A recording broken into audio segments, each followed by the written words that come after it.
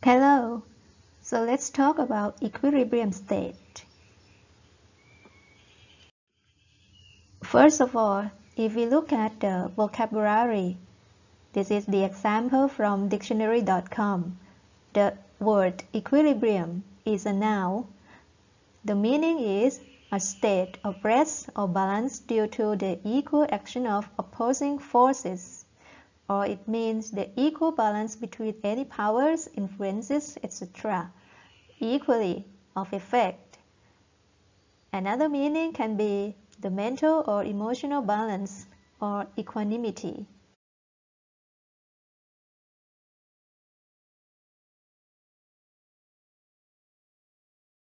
The dictionary.com gives the meaning of equilibrium in chemistry as the condition existing when chemical reaction and its reverse reaction proceed at equal rates. From this definition, we talk about the chemical reaction in two directions, one in the forward direction, another in the reverse direction, and both of the directions proceed at equal rates. So equilibrium here in chemistry refers to the equality of the rates of reaction.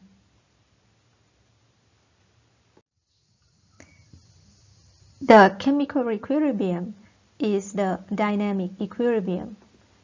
The dynamic equilibrium means that the equilibrium does not stop. The dynamic equilibrium here consists of a forward and a reverse processes, and both occur at the same rate. Dynamic, the reactions do not stop. The concentration of reactants and products remain constant. The forward reaction produces product, and the reverse reaction produces reactant. So if we look at the chemical reaction between carbon monoxide and hydrogen gas that produce methane and gaseous water, if we look at the change of number of mole of substance involved in this reaction against time in plot A, and also look at the change in rate of reaction against time in plot B, this is what's happening. As soon as the reaction starts, the amount of reactant decrease, and the amount of product increase. The rate of forward reaction, reactants change into products, decrease. As soon as the product occur, they can react together and produce reactants, and the rate of reverse reaction increase. When do we say that the equilibrium is reached? Where is the equilibrium starting?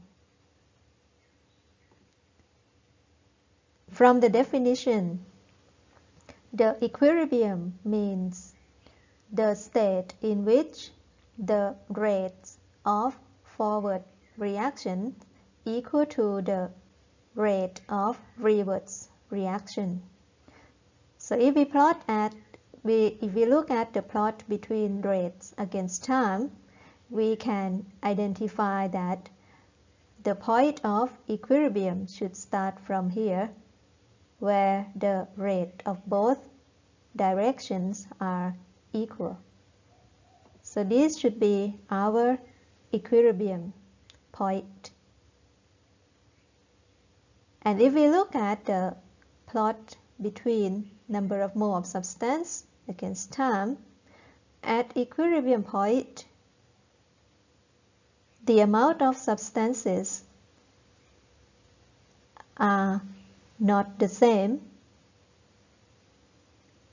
Here hydrogen gas still has more than carbon monoxide and more than methane and gaseous water. We say that this point is the equilibrium state from the fact that the amount of substance from this point forward remain unchanged. The reaction does not stop.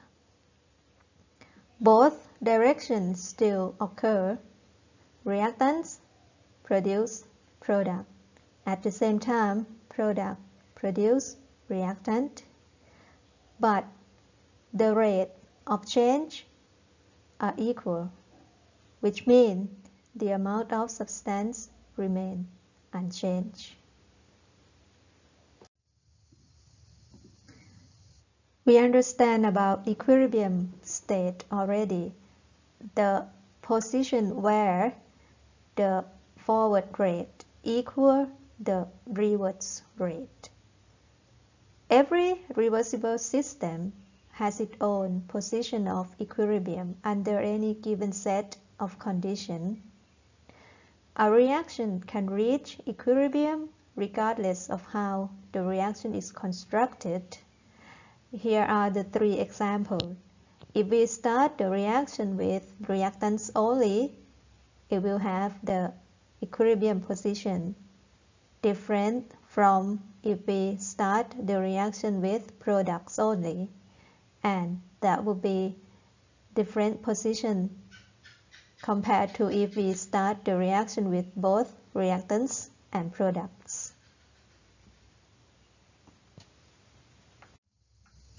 Here are the 3 examples of the reaction between carbon monoxide, hydrogen gas that produce methanol. Experiment number 1, we start the reaction with only reactants. Here it is, we start with carbon monoxide and hydrogen gas. The product is 0. Experiment number 2, we have the product start, not the reactant. Experiment number 3, at the beginning of the reaction, we have all substance, both reactants and product. We can see from these plots that the point where the amount of substance remain unchanged is the equilibrium point or equilibrium position. They do not have to be exactly the same. If we look at the amount of substances in experiment 1, they are different from experiment 2 and different from the experiment 3. All of the experiment has one thing in common, in which after equilibrium is reached, the amount of substance remain unchanged, but they don't have to be equal. The amount of substance really depends on how you start the reaction. However, at equilibrium, the ratio of concentration of the substance will give a constant value, and that is the equilibrium constant, which we're gonna learn about that in the next video.